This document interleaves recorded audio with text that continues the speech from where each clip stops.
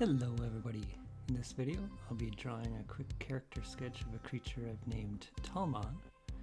Is that name just to play on the words Tallman? Yes, definitely. Am I going to stick with it? Also yes.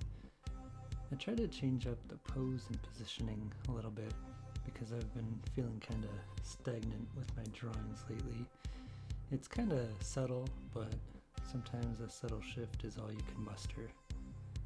And giving yourself time without rushing into drastic changes might lead to better outcomes, and certainly can help you stick with it if you struggle with that sort of thing like I do. So be patient with yourself.